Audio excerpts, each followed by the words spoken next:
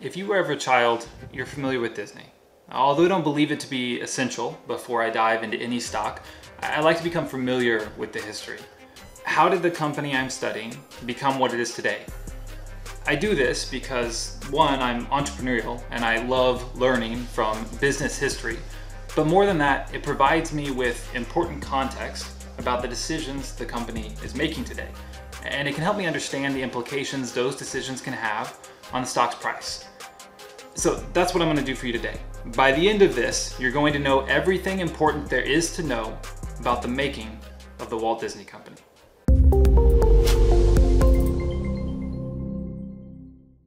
Hi, my name is Steven Spicer, and it's my goal to help you invest smarter. Now, if you're here because you're interested in some business history, I might do some more of those depending on how this one goes. So subscribe if you'd like. But if you're here to learn from a practicing professional how to invest smarter, well, you should definitely, if you haven't already, hit that subscribe button. Before we get into the history of Disney, I put together a short quiz just for fun to see how much you know about it. The link is towards the top of the description and in the pinned comment below. I recommend you pause this video right now, go take the quiz, and then come back and let us know how you did in the comments. But you should do that now if you can, because if you wait and watch this whole thing first, well, you'll know all the answers. Now, a proper introduction to the birth of the Disney Company starts with an introduction to Walt Disney. He was born in Chicago in 1901, and he developed an early interest in drawing. By the age of 18, he was working as a commercial illustrator, and at 20, he co-owned his own animation company called Laugh-O-Gram Studio.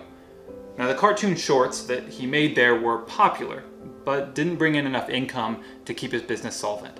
His firm went into bankruptcy in 1923 when Disney was just 22 years old.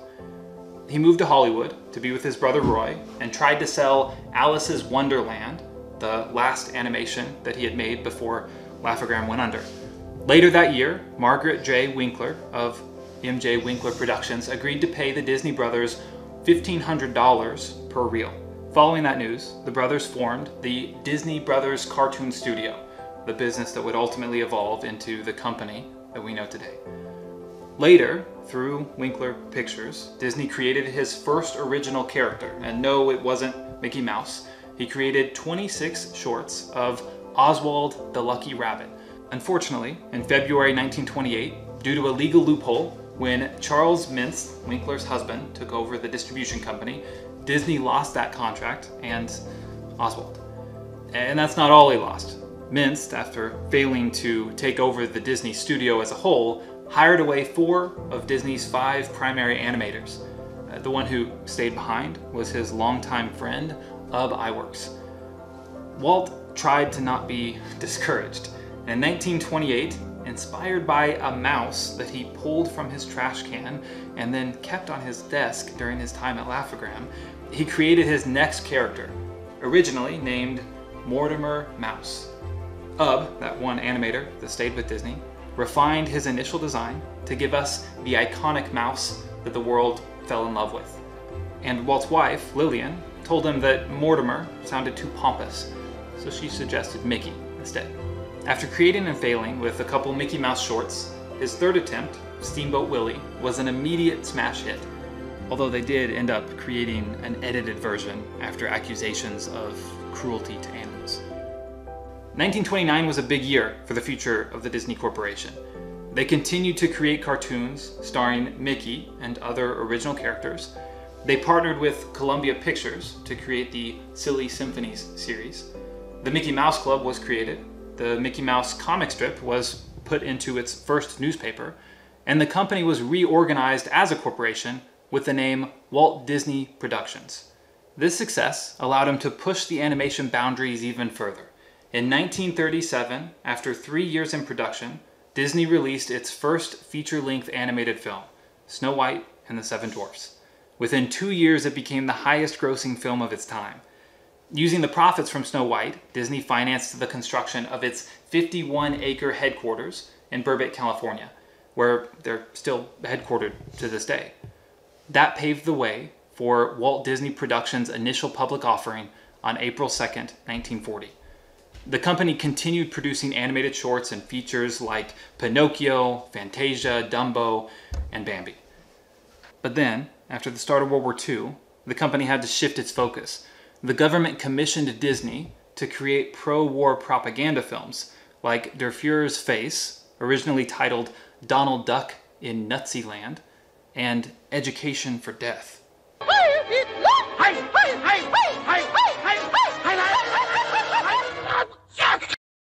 I mean, come on. I don't know how that's not a modern day classic. If you enjoyed that, take a moment, please, to hit the like button on this video. Thank you. I really do appreciate it. And needless to say, during and a little after the war, business was slow. But after the release of Cinderella in 1950, Disney started to once again see massive success. So much so that in 1953, it formed its own distribution arm, Buena Vista Distribution. In 1955, Disney's dream of creating a magical place where parents and children can have fun at the same time finally came to fruition with the opening of Disneyland. As Disney expanded the size and international popularity of the park, it still managed to churn out hit after hit after hit after hit. And in 1965, Disney World was announced after the company purchased thousands of acres in Florida. Sadly, on December 15th, 1966, Walt Disney died. His brother Roy took over as chairman, CEO, and president of the company.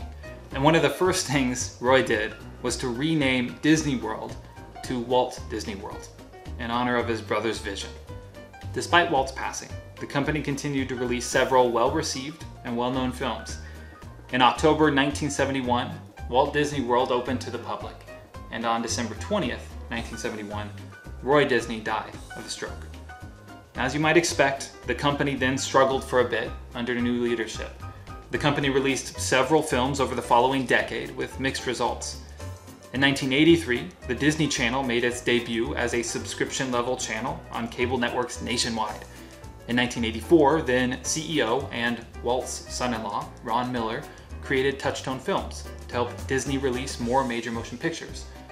But really, through most of the 70s and into the 80s, it was Walt Disney World that received most of the company's attention. Inspired by Walt's vision of a futuristic model city, the next Florida-based theme park, the Epcot Center, opened in 1982. Then, Tokyo Disneyland opened the following year in April 1983. But while their theme parks were thriving, Disney's production arm was unable to keep up with other studios. In fact, in the early 1980s, the parks were generating 70% of the company's revenue. And although management successfully fended off a hostile takeover bid from Saul Steinberg's Reliance Group Holdings in 1984, shareholders wanted change. Accordingly, the board brought in Michael Eisner from Paramount to serve as CEO. Over the following years, Eisner used Touchstone to crank out hit after hit after hit after hit. He also pushed the company into television syndication with The Golden Girls and Home Improvement, and then began the period known today as the Disney Renaissance, where the company returned to its roots and created a series of wildly successful films, including Who Framed Roger Rabbit, The Little Mermaid, Beauty and the Beast, Aladdin, and The Lion King. At the same time, they produced several television series, many that I remember from my childhood, that did very well. In 1991, Disney became a Dow Jones Industrial Component Company, and in 1995, Disney purchased the ABC network and its assets, which included A&E and ESPN networks. But the following decade didn't prove quite as successful as Eisner's first. The company created the Mighty Ducks NHL team, which they later sold. They purchased a majority stake in the Anaheim Angels, which they later sold. During this time, they did start to venture into the internet space with their Go network, and they did launch their cruise line. But after the September 11th attacks, years of box office flops, multiple lawsuits, a failed attempt to buy Universal Studios, the fending off of an unsolicited $54 billion bid from Comcast to buy out Disney altogether, complaints specifically from Roy E. Disney, Roy Disney's son, about Eisner's micromanagement and his transforming of the Walt Disney Company into a rapacious and soulless company, and with the stock hovering around 52-week lows, Eisner finally ceded the board chairmanship. And on March 13, 2005, it was announced that he would be replaced by Robert Iger as CEO. It's been under Iger's management that we've seen some pretty significant deals that have shaped the Disney we know today. Notably, their 2006 $7.4 billion acquisition of Pixar, their 2009 $4.2 billion acquisition of Marvel Entertainment, and their 2012 $4.1 billion acquisition of Lucasfilm. In 2017, Disney announced that they'll be starting their own streaming service, Disney Plus, by the end of 2019. They also announced their intention to merge with 21st Century Fox in a deal worth $52.4 billion. Everything was proceeding as planned until in mid-2018 Comcast announced their bid for Fox of $65 billion. Disney quickly responded with a $71.3 billion counter, but this Comcast rivalry, which has reared its ugly head a few times over the last couple decades, is a relevant headwind to Disney's future success, and will come up again in a future video. Aside from rounding out Disney's ownership of the Marvel Cinematic Universe with the X-Men, Fantastic Four, and others, this Fox merger brings with it even more franchise titles with cult followings, like The Simpsons, Family Guy, and The X-Files, to name a few. And that brings us to today, 2019, where in this year alone, we await the completion of that aforementioned merger, where Marvel fans eagerly anticipate a blockbuster finale a decade in the making, where Star Wars fans cautiously await the completion of the first Star Wars themed park, and where Disney Plus will debut with its sights set on the streaming king Netflix. Needless to say, it should be an eventful and exciting year for Disney. Disney's is obviously a very robust history. If you feel I've left something out, anything important, please share with us in the comments. And as for any commentary as to my opinions on and how I personally play Disney stock, well, that's coming up next. So don't forget to subscribe.